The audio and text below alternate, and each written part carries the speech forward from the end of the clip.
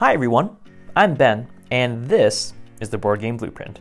This week, we're going to be taking a quick look at one of my favorite mechanics to implement into game design, Dexterity, because there are just so many different options available to it. So let's jump on over to the table next door and see what we have in store. For a lot of people, Dexterity kind of draws to mind immediately disc flicking. And they're not wrong. Some of the most popular Dexterity games, like Flick 'em Up and Catacombs, use discs as the main Dexterity element. In this case, Catacombs Conquest, which is a more portable version of the larger Catacombs campaign, takes place with both discs and a card action system. In this game, you're trying to eliminate the other team's health to 0. The rules state that you can start the game with 8, but can also adjust based on how long you'd like to play. And the idea is that you'll be flicking discs to attack each other on this battlefield of obstacles as well as your characters. To start the game, each player will have 4 action cards, and on their turn, they will play one of them, resolving all the different actions on that card. So in the case of Lvly, the Amethyst Knight, you would move twice, and then use an attack disc to do damage. So let's go ahead and show what that might look like. In the rules, they recommend maybe using your fingertip 1, 2 to move, and then placing this bad boy right next door and using it to attack. Awesome. So because there's the red sticker there, that would have done 2 damage, taken away 2 health points from the skull team. Now, if there were, for instance, this disc to fly off the battlefield, we just place it about where it left the board. And then, to finish off the turn, the active player would be able to move defensively or offensively an obstacle to set up the next turn. Ooh, and we should also move that attack disc, so that would have been a little bit washed out. Let's go ahead and redo that here. Awesome. So that would have blocked maybe the range of fire, line of sight, for the next player, but they'll counter back and play their own card, which allows them to move once and then also attack with that large disc. So it might look something like this. Oh! There, that's better. I'm gonna go ahead and say that was a misfire. But essentially we'll go back and forth as an elimination game in Catacombs Conquest to get the general idea, again, of the much larger or big brother game, Catacombs. With all sorts of other action cards too to play, you'll have to hedge your bets about not only how to position yourself onto the board, but also test out your dexterous skills and see if you're going to be able to pull something off. Now, Catacombs Conquest also breaks down into a nice team variant as well, so you could have a partner on your team to help out if maybe you're a little bit less skilled. And that's sort of one of the pitfalls of Dexterity games, in that if you maybe are not particularly dexterous, then you might have less fun playing, which is why the genre is normally lighthearted and quicker in terms of game length. I wanted to kick things off with Catacombs Conquest because there is a little bit of strategy involved, as opposed to maybe the next entry, which is geared towards a much younger audience. Dr. Eureka is a simultaneous dexterity game in which players will be trying to complete scientific formulas with the test tubes in front of them. These are molecules that you'll be trying to sequence out given whatever card is laid out for the entire table to race towards. Unlike Catacombs Conquest, there are no turns, and things are gonna be pretty loud and hectic using just your hands.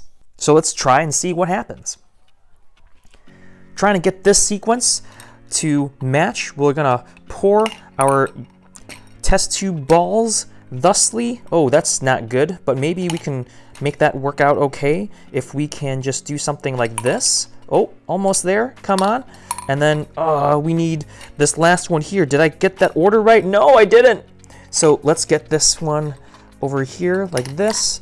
And we need 1 purple, okay. And 1 purple is left, and we need this over here. Oh, it's too many. Just trying to get everything on camera, but also make sure that the molecules don't go rolling around the table. Okay, yes, looks good. Now, the great thing about Dr. Eureka is that you can also use your test tubes upside down to complete the formula. And you're supposed to use only just the test tubes themselves, not even your fingers. So it gets a little bit riskier. Wow. But if we manage to get this before anyone else, we would claim this as a victory point for ourselves and go on to the next round. The first player to gain 5 is the winner, or is maybe crowned Dr. Eureka at the science convention. Ages 8 and up for 1 to 4 players, Dr. Eureka aims probably, yeah, to a different demographic, but still using your active body in ways that people don't normally maybe in other crunchier board games. And to start the next round of play, we just pick up immediately from where we've left off, and hopefully that's going to get us into a decent position for the next one. Oh, but maybe not. Let's see. Okay, so this looks good, this can stay, and we just need to get... Another popular type of dexterity is balance, and what we're going to see right now is quite the test of it. In Gravity Warfare, we're going to try to place all of our pieces onto a space station, these 6 here, without getting it to tip over or just trying to outlast any of the other players. We're going to roll these 2 dice here to determine what piece we're going to place onto the station. Oop. That's more like it. As well as what area. And where is the space station? I'm glad you asked. Ka-chunk! It's not even gonna fit in the screen here, but it is the self-balancing board. And we have different areas devoted to each of those colors that are present on the dice.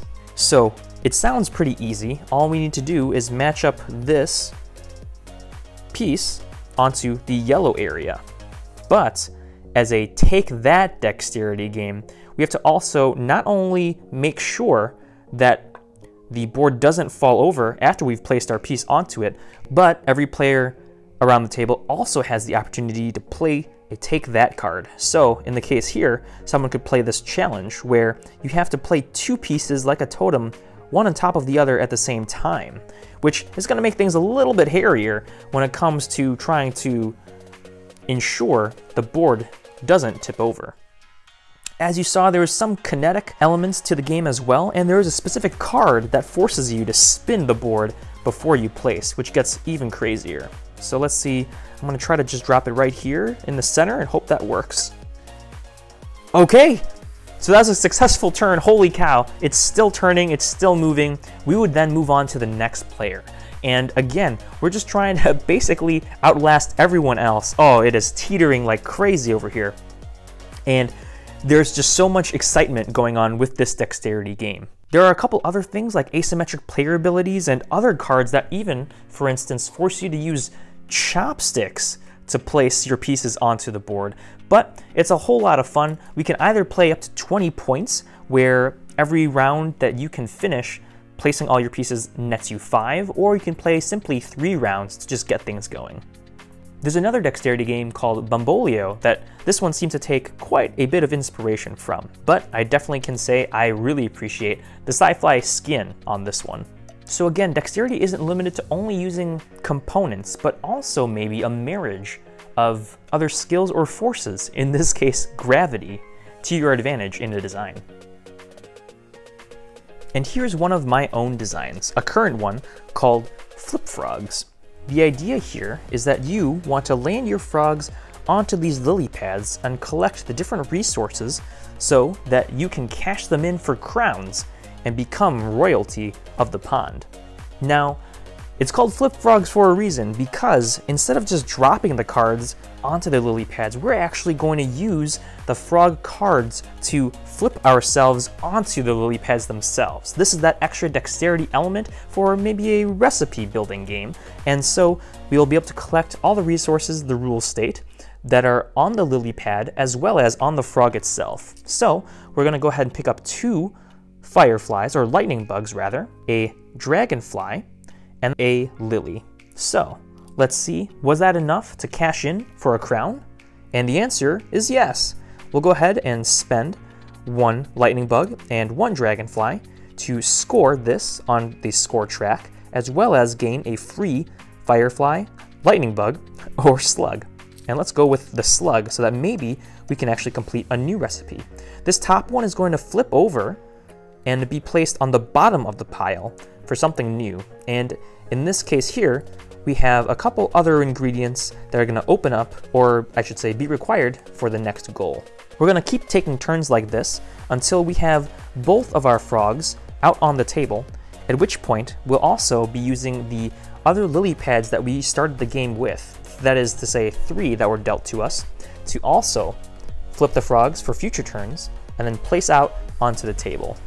Once all lily pads have been out onto the board, we'll flip them over for the fall side, and once we go through all the falls, we'll begin removing them for the winter to thus end the game, and whoever is the farthest along who has the most crowns is crowned the winner.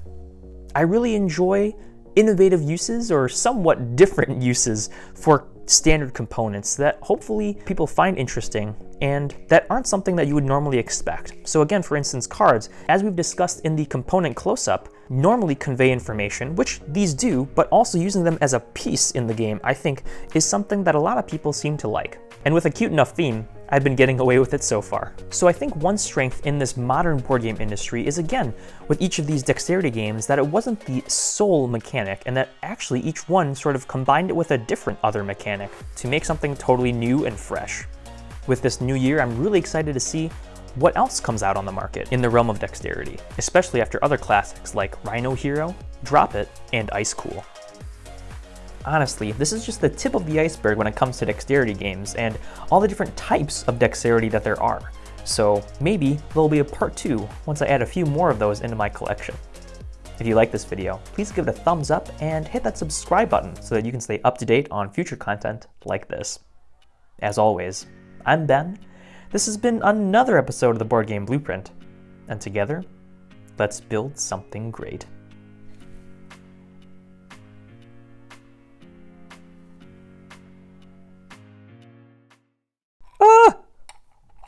Oh no!